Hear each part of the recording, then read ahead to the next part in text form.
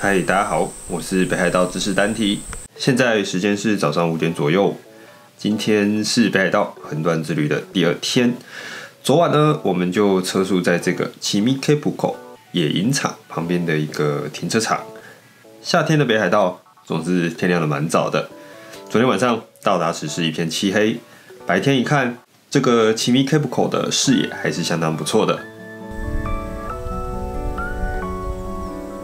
可惜就是早上的云层有一点点厚，不然蓝天佐上周遭的郁郁葱葱，应该也是幅很不错的秘境图像吧。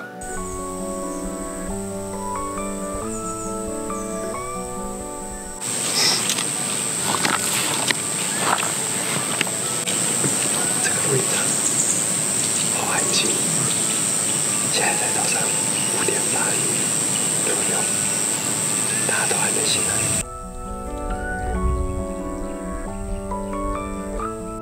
在湖的周遭走了一圈，其实心中也是蛮佩服能在这里露营的人。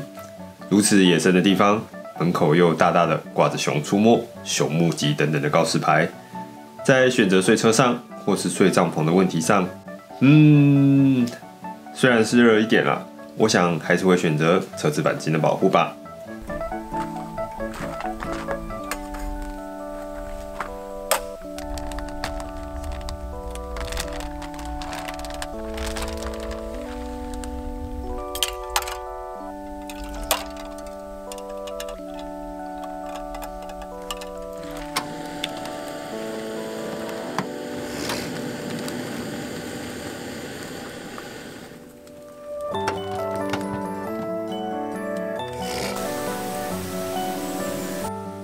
我昨天半夜直接把门打开，你有虫吗？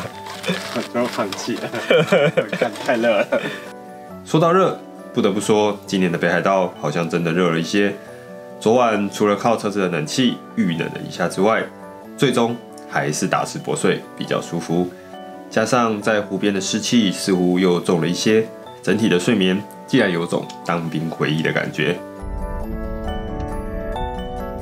好了，不小心跳出了男人聊天的3大关键词之一，这感觉再聊下去就要离题了。我们还是回到北海道吧。7点，在夏天的北海道，这是一个不早不晚的时间。简单的吃了点早餐，喝了杯野外喝起来总是更香的咖啡，就准备驱车上路了。今天的目标坐标为斜里知床半岛的前哨站。不过在离开之前，dAnTE还是用仅存的网路好奇的查了一下这个密湖的资讯。毕竟我们刚刚在这个露营场的中间有尊地藏王菩萨，这还真的是蛮少见的。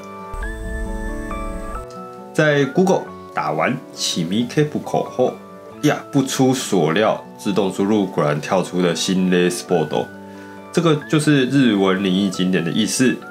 原来这里是很有名的灵异景点啊！事件的起因应该是昭和31年，这边有个溺水事故，而地藏王菩萨附近的慰灵碑，则是昭和33年所建立的。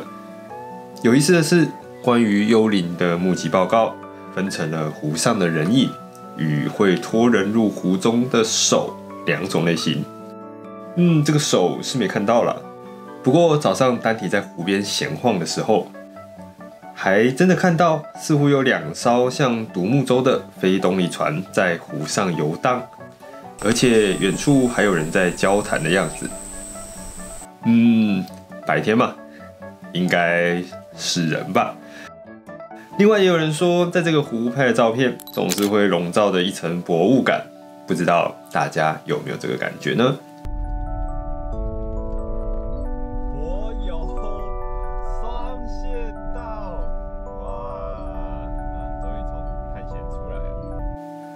在公路旅行的过程当中，意外的发现了灵异景点，这个还是第一次。虽然是事后了，真不知道是好还是坏呢。回到正题，我们今天的坐标是斜里，距离不远，但可以说是一趟关于回忆的旅程。原来昨晚睡眠环境如此的像当兵，就是要开启我的回忆开关啊。今天的路线大致上是这样的。首先，我们要从金别的七見口出发，往南走一点到达阿寒湖，接着顺着路经过屈斜路湖的下缘，越过沙滩与硫磺山的气味，之后到达北海道三蓝之一的摩周湖，最后再折返前往斜里，为明日的前进之船做准备。这样的一个珊瑚游览，看起来是再普通不过的观光路线，但对dAnTE而言，却是10几年不见的老朋友啦。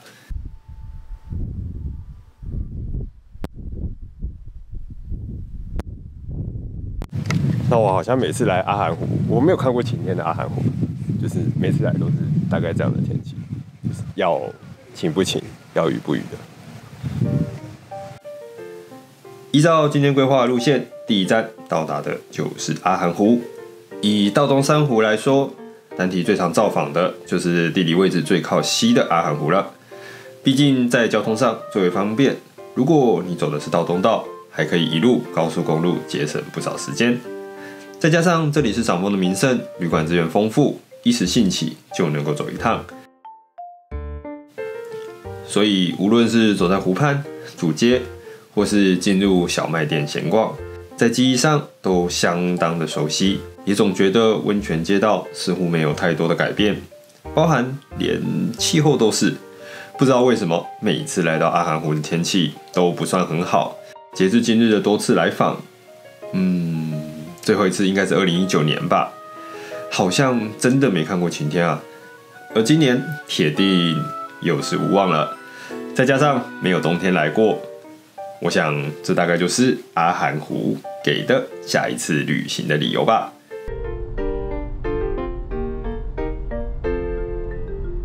在阿寒湖与屈斜路湖的中间，国道21上有个著名的双湖台，经过多次，大都是走马看花，加上高耸的野草遮蔽了部分视野，其实一直搞不懂双湖台到底看的是什么湖。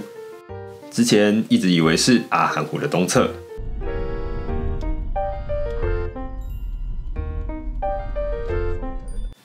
但这次特别看了看地图，发现了所谓双湖指的是北海道跟横断地这两个听都没听过的湖泊。其实他们在过往与古阿寒湖是一体的，之后因为火山喷发的原因被一分为三，形成了今天的模样。而双湖台虽然称作双湖，左观右看，其实从这个位置是看不太到位于北方的横断地的，而位于南方的横断地，从这个角度看起来，大家觉得是不是有点像是北海道的形状呢？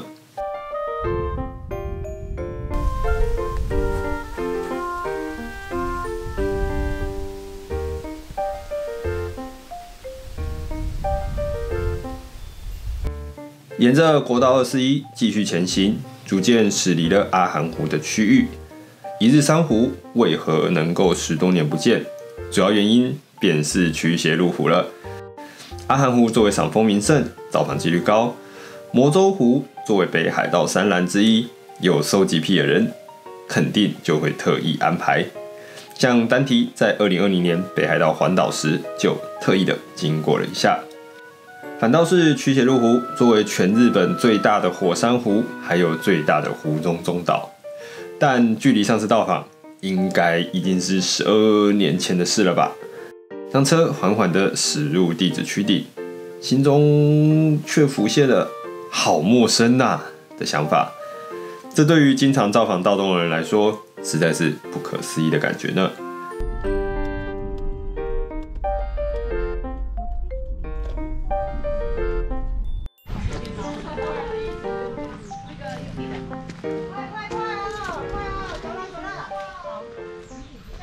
这次我们在屈斜路湖的目的地是一个被称作 Kotanoyu 的路边温泉。虽说算是野溪温泉，但因为冬天的绝景被日本及海外的电视台都大幅的报道过，在观光客纷纷来朝圣打卡之后，其实已经没有什么隐蔽感了，甚至两旁还有更衣的地方。如果要在这个地方泡个汤看个湖景，以现在的设置来说，的确是蛮方便的。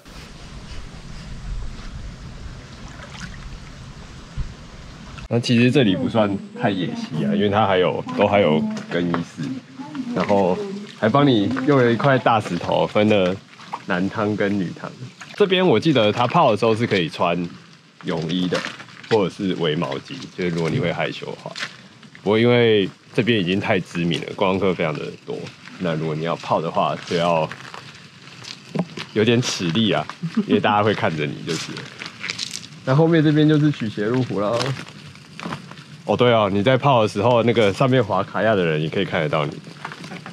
这次会选择来到这，除了想要泡泡脚、缓和一下长途开车的疲累之外，最主要的原因是除了电视节目介绍外，dAnTE竟然对这个口汤の湯一点印象都没有啊，实在是太神奇了！当初怎么会错过这样子的特殊景点呢？就想说来现场看看，是否能够睹物思汤。温泉水本身挺热的，以野溪温泉来说是个很厉害的温度，但即便是亲身体会了，仍然没有一点薄弱的回忆浮现。看来，要么是真的没来过，要么就是对这三湖之一的屈斜路湖记忆似乎是远远的不够。也许下次该来计划一趟在这边的露营之旅，留下自己的足迹了吧。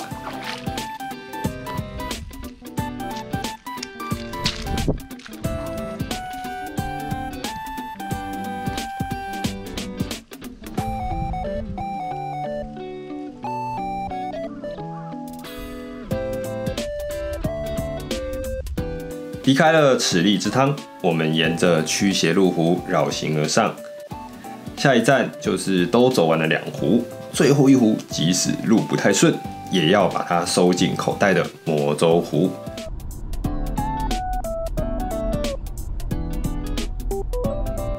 啊，对了，比起口汤の湯，这次对屈斜路湖的最深印象是间位于岔路口的汉堡店，700元的价格一份套餐。与麦当劳相同的价钱，却有更美味的汉堡体验。这对常年被20股高物价摧残的人来说，真的是震撼3观。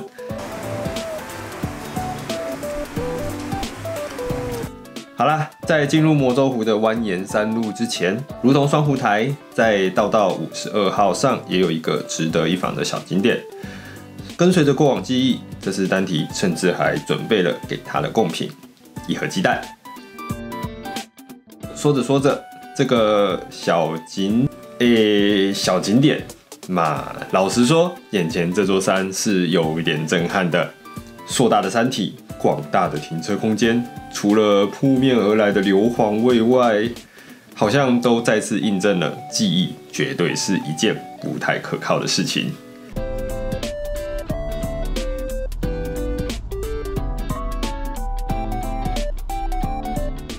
明明怎么觉得以前就是座小山啊？只有寥寥数个停车位，也不用向山体走过去才能看到滚烫的温泉。不知道有没有10几年前来过硫磺山的朋友，帮荧幕里面这个人鉴检一下，到底是记忆错字，还是这山长大了呢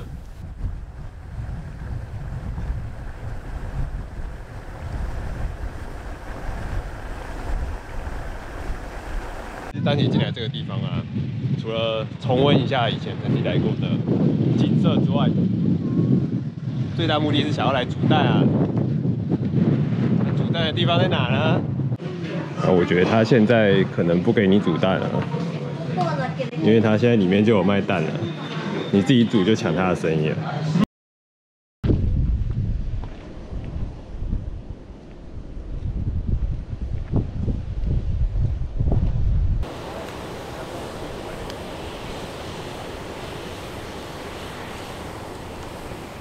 有要摸那个、哦，这样嘞？对啊，这感觉哦，这感觉是滚的，还好你没有真的下去，差点就犯错。一定是有人被烫伤太严重了，后来就把这个东西取消了。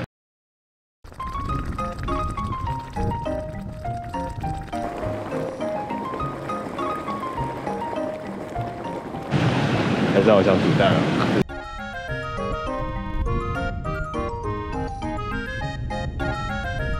有个说法，在山川岩石的时间之前，人类的时间不过就是沧海一粟，更不用说个人的时间了。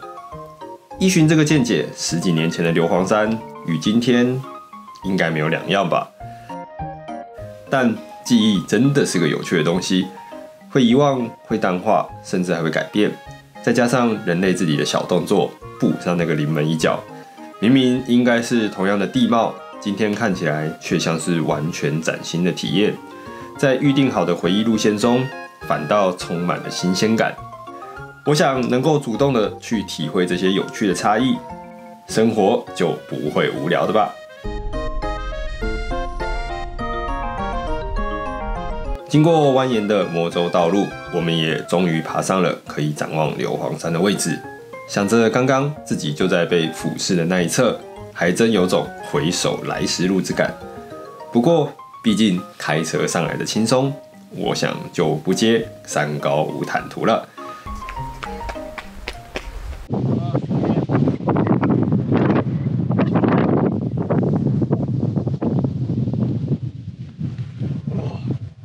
哇，这个蛮猛的。哇，它的特色是它没有对外的河流。哦是啊，对，所以它是死的吗？它是对它的水是天然的，就是雨水跟雪水积起来的。如同dAnTE随口充当导游的胡乱介绍，魔州湖作为火山作用而形成的湖泊，对外确实没有河流的出入口，所以中间的池水都是由雪水、雨水经由一层层的过滤累积而成。且因为地势造成魔州湖极具下探的深度，让湖水本身反射的阳光能够很好的滤掉蓝以外的光谱，看起来会比一般的湖泊都要更蓝一些。在无云日时反映天空，这个就是北海道3蓝之一的魔州蓝了。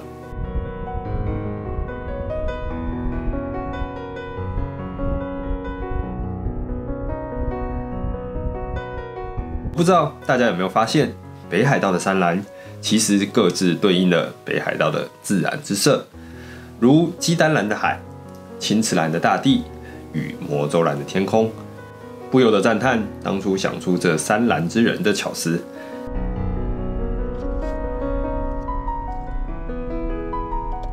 虽然2020年环岛时曾来过魔州湖，但当时的视角是位在神之子时方位的里魔州，第1级第3展望台也是10多年未见了吧。很幸运的与阿寒湖不同，几次到访魔州湖都是晴天，同样的蓝能够勾勒出相同的记忆。不过在人类的小动作上，倒还真的是改变了不少。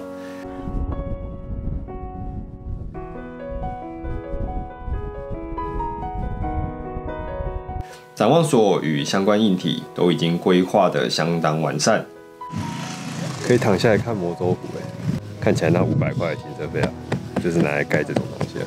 甚至还有沙发椅、吧台桌，仰望星空，俯瞰湖泊，样样在行。卖店也算是10项全能了。看着各种精致的纪念品，心中是真的佩服北海道，真不愧是日本最强的观光地之一啊！好吧，没想到日本也有人这么搞。魔州湖的雾了，这让我记得我在德国的时候，有人卖楚格坡的空气，阿尔卑斯山空气。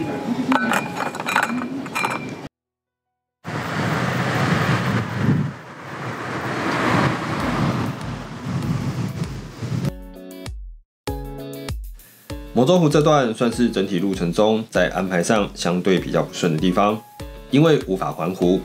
对于一定要一路往前的人来说，原路折返真会有种安排上的洁癖。本来是很不想这么做的，但实际走起来，dAnTE却强烈推荐从魔州第3展望台到第1展望台的这条路，来回走一遍是相当值得的。最主要原因是视野，由于已经是位于魔州湖西侧的最高点。加上沿途完全没有电线杆与电线，当车辆行驶在上坡时，会有种要往天际开过去的感觉；而当车辆行驶于下坡时，左手边则是一望无际的展望。路途不长，但往上是天空，往下还是天空，真会有种行走于蓝天之间的感觉，心旷之神怡，真心推荐。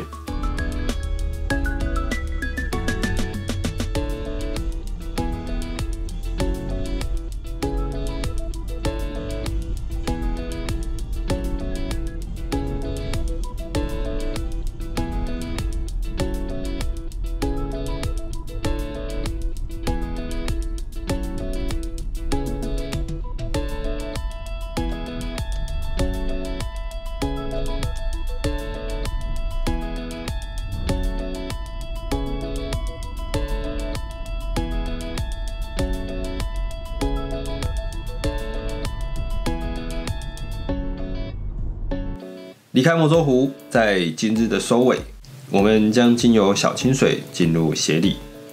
这段路途，如果你是初次造访道东区域，对这幅风景一定会印象深刻，仿佛可以望穿天际的平原。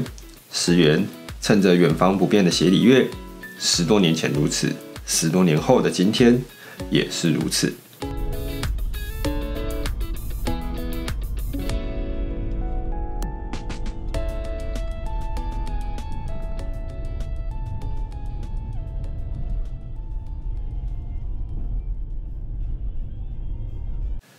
我们今日移动的距离并不长，但一次走完了道东珊瑚这条回忆中的路线，发现了记忆的有趣之处，会改变，但又好像不会变，有点模糊，却又印象深刻。虽然是老地方了，走起来反倒是充满了惊讶与新鲜感。我想这就是属于旅行的特殊体悟味，时不时的就地重游，你也能够感受到时间的轨迹。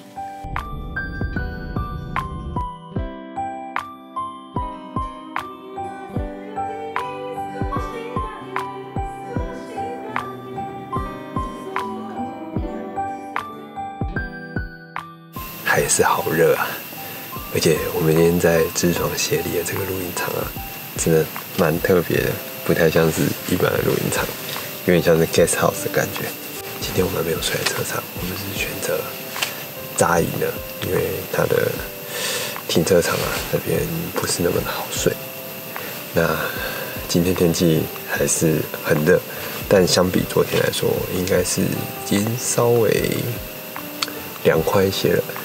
那睡在帐篷有个好处啊，就是我现在把帐篷所有的全部的可以透气的地方，我全部都打开了，希望真的会凉一点。晚上的时候有下了一场雨，希望从现在开始一直到明天早上都不要下雨，不想收湿帐啊。好啦，那我们今天的影片就到这边啦。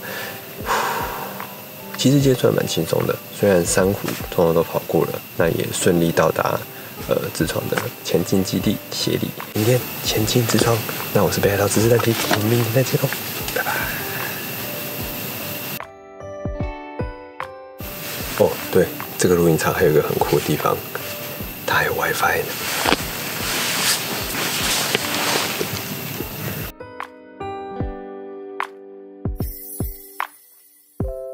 会员宣传时间，点选订阅旁边的加入按钮，就能知道dAnTE会员都在币下面帮。无论你是喜欢我拍摄的图片，或者是单纯想成为干爹，请喝咖啡，都欢迎点下眼前的按钮。放心，绝对不会爆炸，只会获得dAnTE满满的感谢。